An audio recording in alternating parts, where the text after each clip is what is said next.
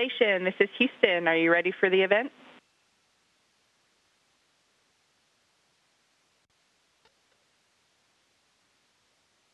Houston, we are ready. European Space Agency, this is Mission Control Houston. Please call station for a voice check.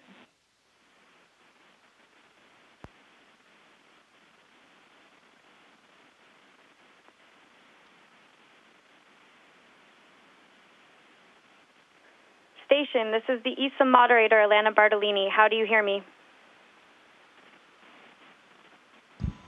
I hear you 5 by 5. How do you hear me? I hear you 5 by 5. How do you hear me? Excellent. Thanks so much. Hello, Thomas. Good afternoon. You're now connected with Romania, Ireland, and Portugal. I'll hand over to you for some opening remarks, then we'll open the floor to questions. All right. Hi, everybody. It's a pleasure to be with you today from the International Space Station. I like to watch Europe, the whole of Europe, everything together. So I'm happy that we have lots of different countries today, and I'm ready to answer all of your questions.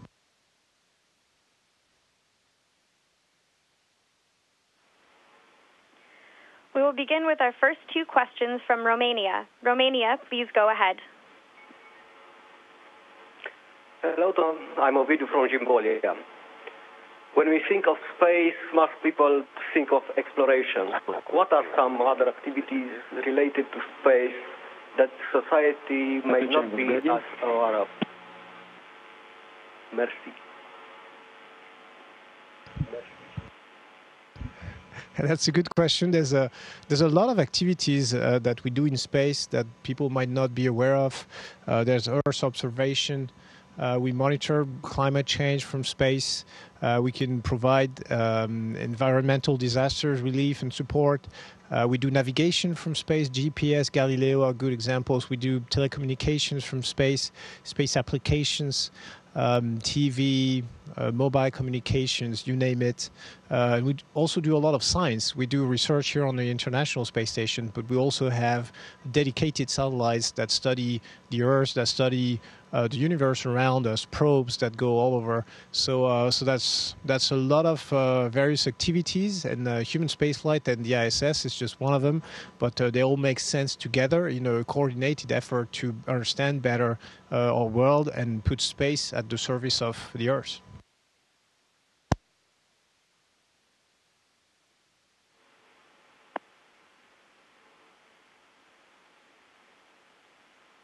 Hi Thomas, I'm Valentina Matei from Dacia School Oradea. My question is, what kind of research are you conducting during the Proxima mission that could contribute to new technologies to be used in our daily life? Thank you. That's a good question. We have lots of technology demonstrations. Maybe one of them is called Matisse. It tests new surfaces that prevents the proliferation of bacteria. It's going to be very helpful for us on the ISS, but it could also be used on the ground in hospitals, in a clinical environment, or in transportation hubs like airports, the underground, things like this. We have Aquapad. It's a new way of testing water for coliform bacteria and microbial life. It's much faster than we used to do before, and it could be used in countries where access to clean water is sometimes problematic. So that's only two of the examples, but there's many of the experiments that we're performing here that look at new technology, because that's what we're trying to do. We're trying to create new technology that's going to benefit the Earth.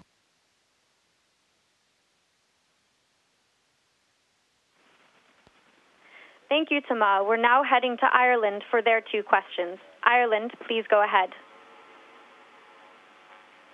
Hello, Thomas.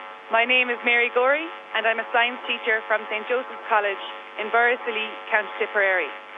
Our question is, how long does it take for the research, experiments, and new findings done on board the ISS to be used in technologies and medicine here on Earth?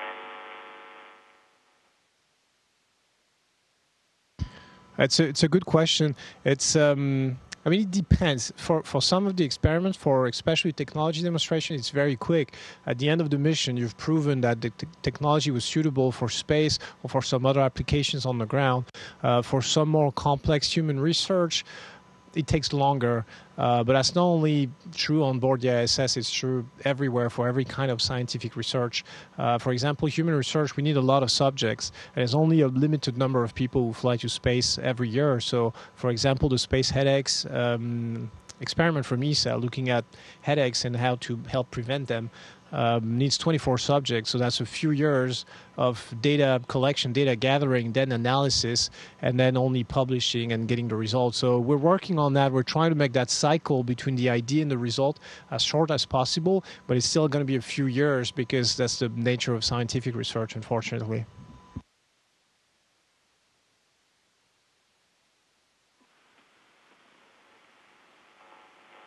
Hello, Thomas. My name is Alan Hobbins. I'm here with some of the boys from Clane Boys School.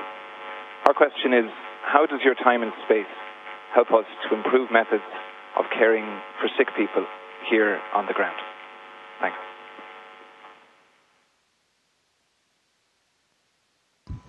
So there's a whole section of the research we do on ISS, which is human research. So clearly, the goal here is to help improve what's existing on Earth and then make new discoveries.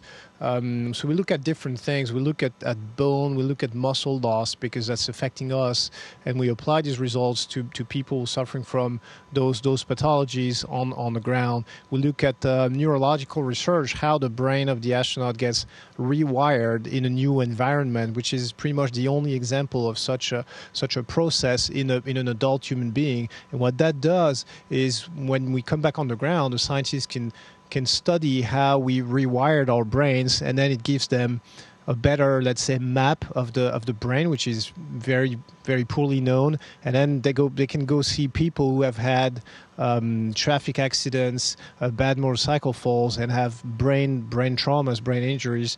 And then now they know where to look. They know how to improve their condition. So that's two of the examples of what we do. But again, there's many of them.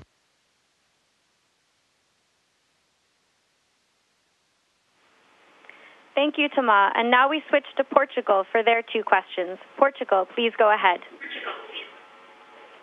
Hi, Thomas. I'm Cesar from Escola Profissional Almada. How do you test for water and bacterial contamination on the ISS? Are these testing methods also used on Earth for other purposes?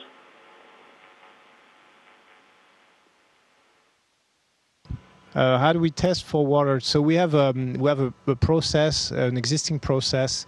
We sampled our water system here on board the ISS, and we have a microbial detection kit. It's going to take 45 hours of incubation to test for coliform bacteria and for other microbial life. We have some different bags, different items that we test, different chemical substances that we test the water with. Again, on that Proxima mission, we're testing a new way of doing this, much faster. It's only going to be a few minutes to inject the water in a very tiny sample holder, and then you incubate and you get the result right away. And the idea is it's not only going to save us time here and make our life simpler on board the ISS, but it's also going to be used in countries where sometimes after a disaster, the access to clean water is problematic. So that's pretty much the way we do it.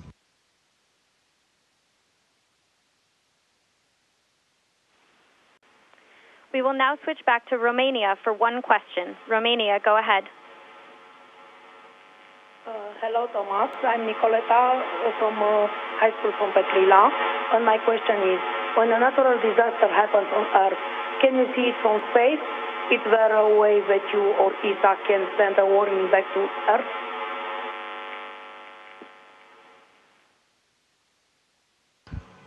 Very often. So it's interesting to know that the ISS flies over 90% of the inhabited land in the world every 24 hours. So it's a very good platform for Earth observation, especially when it comes to land and and human activities. So very often we won't be the first ones to detect a natural disaster.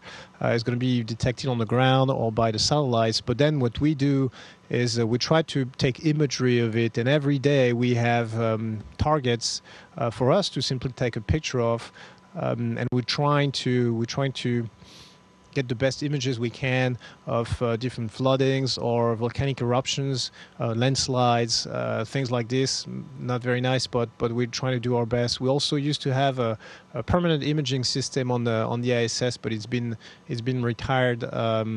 It's been retired recently, but so now it mostly comes down to us simply taking pictures the best we can and sending them down, and they're being used to assess the situation and to coordinate the support and the relief effort.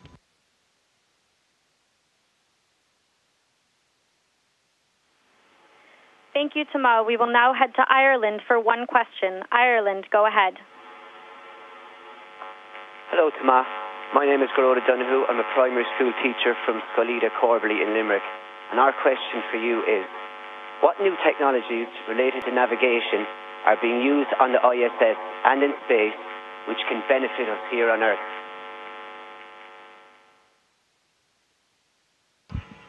So navigation is a big deal for us. It's a big deal on Earth as well. There's several different systems. One that we use all the time permanently on the ISS and people forget about it. It's called Vessel ID. So it helps tracking ships, ships at large at sea. Because there's very few ways for them to communicate between one another and to coordinate and to exchange information. There's no global monitoring system, so we're trying to provide this, and it can help ships avoid themselves, don't go on a collision course or exchange information. So that's one navigation system that the ISS provides for ships on Earth, and that's being used every day. Now, as far as the navigation system we use, now we use a lot of relative GPS in space for visiting vehicles to approach and dock and fly information very precisely with the ISS. And that's one technology that hasn't been used too much on Earth, but is now being used for aircraft navigation as well, with initiatives like EGNOS and more precise approach patterns for aircrafts on the ground. So that's also one way that the ISS research and technology helps providing better conditions on Earth.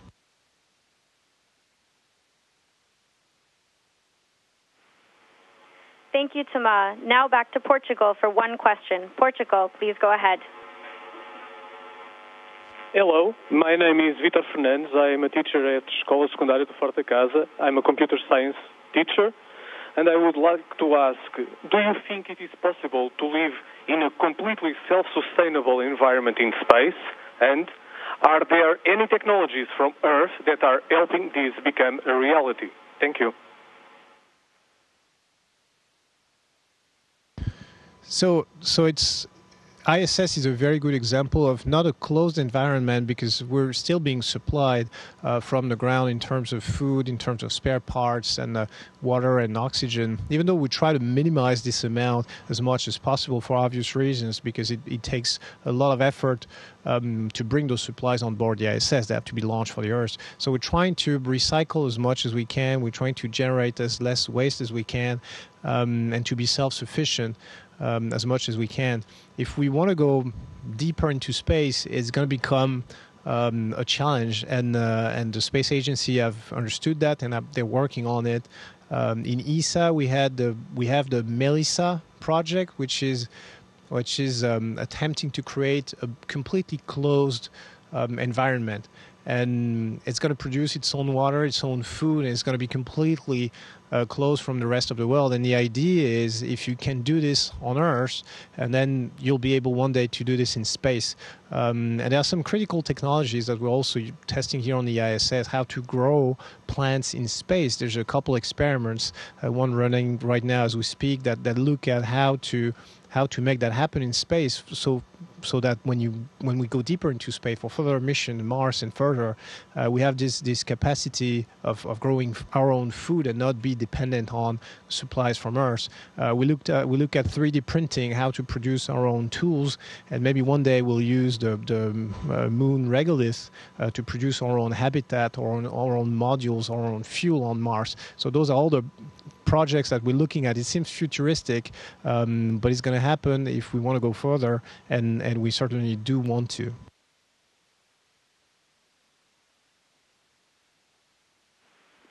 Thank you, Tama. Let's head back to Romania for one question. Romania, please go ahead. My name is Octavian. I'm primary teacher. What do you think in one of the most significant discoveries or invention for society created from research carried out in space, and in particular on the ISS? Merci beaucoup.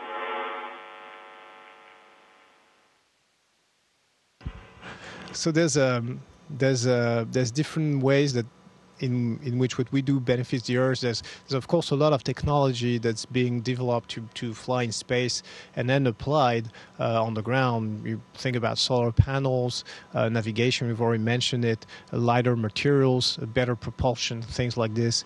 And when you speak about research carried out on the ISS, we have a lot of research into alloys, and now if you have a smartphone that's lighter and stronger, it's most certainly using the results of what we do on the ISS.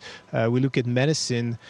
Thanks to the robotics technology, now we can operate patients inside an MRI machine, which was not possible before. So some of the tumors that were unfortunately fatal before in the past are not anymore, thanks to ISS technology and research.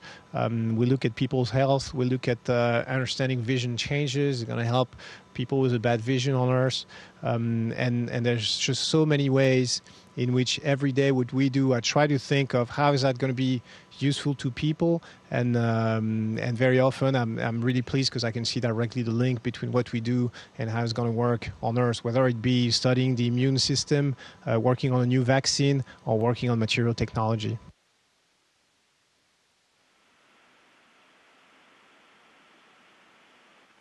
Thank you, Tama. We now head to Ireland for one question. Ireland, go ahead.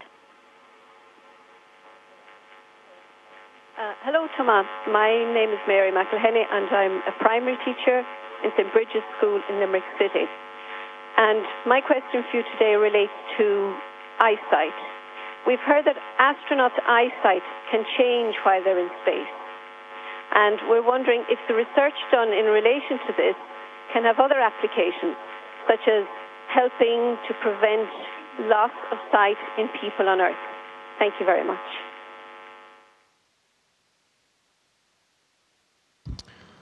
Yeah, we have actually a huge study that we're carrying out right now. I took part yesterday. I'm going to take part tomorrow as well. It's called Fluid Shift. It looks at vision changes related to human spaceflight in astronauts, because some of us experience a vision change during their spaceflight and sometimes after. So it's a huge deal for us. We're looking at it very closely. And the results so it's going to take a few years, like I said before, we really have precise results, but the results when we get them are going to apply to all the eye traumas in which the intracranial pressure is higher than it should be, and all that kind of eye trauma. So yeah, it will most certainly benefit people with these pathologies on Earth, and I'm hoping it's going to help people have a better eyesight.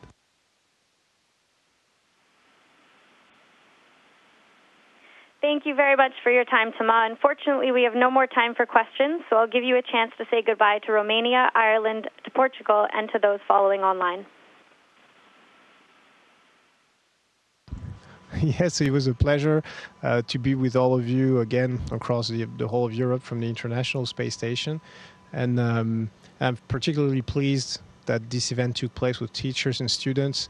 It's actually studying hard at school that got me here, so I can only encourage the people, and especially the students and the kids, to follow their dreams and to believe in themselves and to study hard at school. School is not here to be in the way of anything. It's not here to bother you, to prevent you from doing what you like to do. It's here to help you. It's here to help you reach your goals. It's here to help you achieve your dreams. That's what worked for me, so I'm sure it can work for you.